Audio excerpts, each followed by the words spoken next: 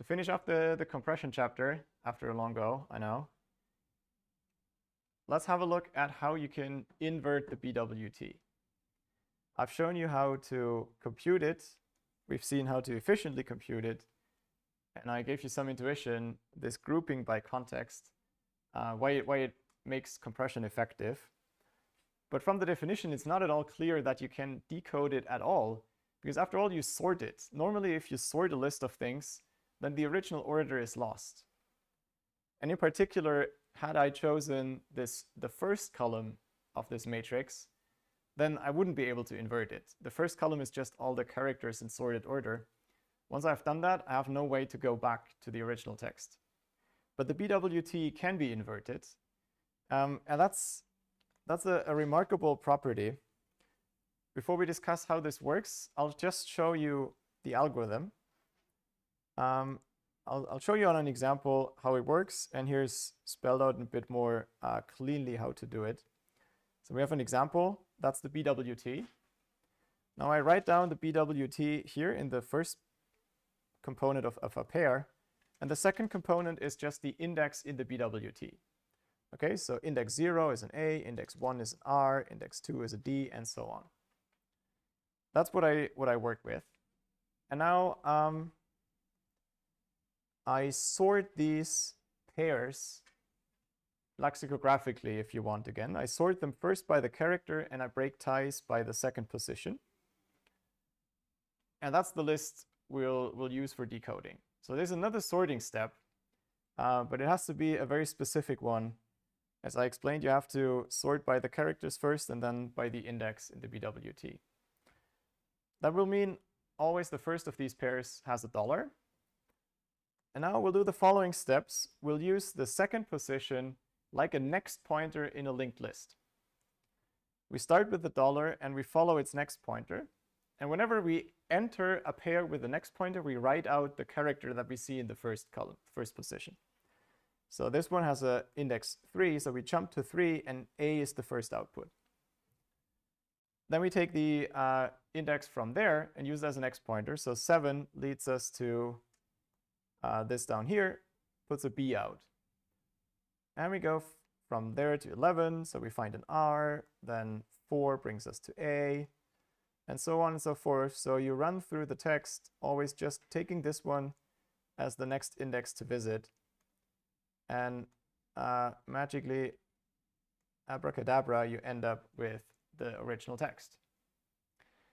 And you know when to stop because you've reached the first thing again, or you've reached the $ symbol again.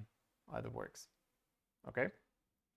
I think the algorithm is very easy to follow. If I gave you this example and told you another time how to do this, or you have a look at this, you would be able to reproduce this by hand quite easily.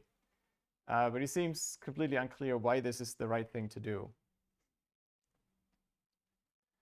So what we need to do this, if you analyze the running time, we need to sort.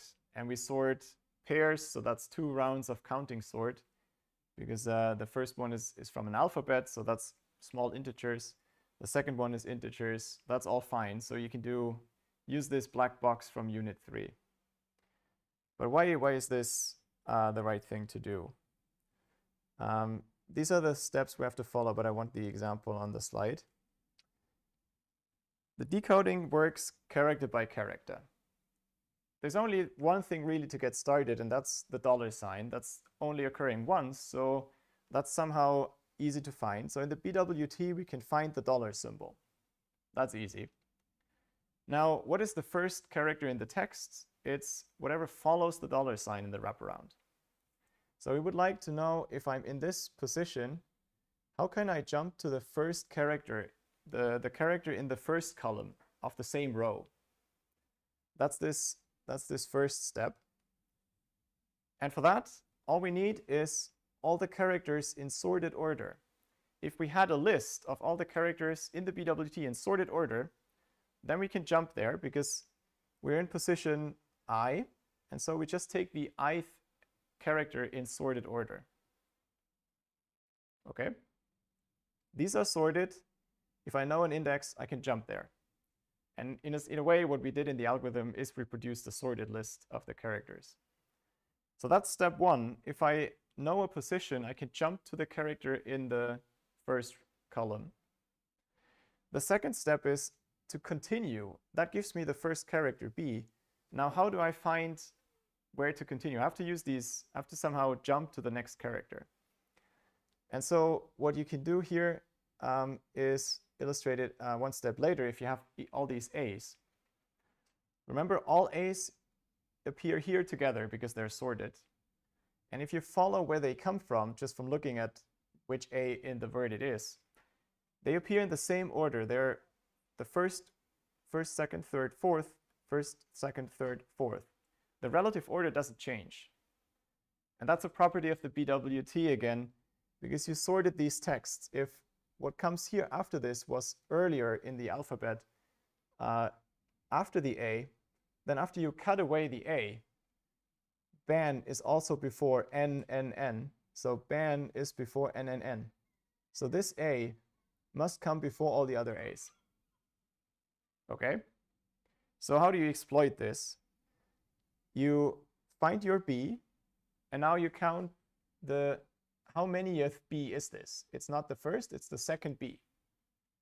And so you walk down your BWT, and you also find not the first, but the second B. So that's the next step.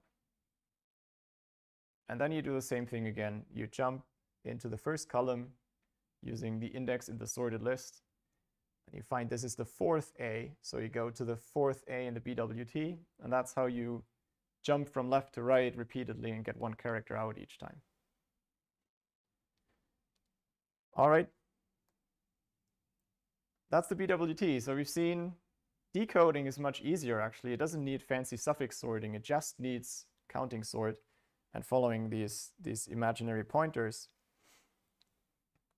But both are overall linear time if you just look at the theta class. It's typically a bit slower than other methods, but computers have become fast enough that it's very competitive. And if you wait a millisecond for your zip file to email it to your friend, or you wait half a second, it doesn't matter much. It doesn't need access to the entire text, so it can't be used in a streaming fashion, but you could apply it to blocks. That's a hack to go. The bzip2 algorithm, because I haven't pointed this out, it uses first the BWT, then move to front, then run length encoding, and then a Huffman code for what comes out of that. That's pretty much the compression method you've seen. And that's still among the best we have. There are more principled choices by now that actually get the same performance and are a bit cleaner to understand.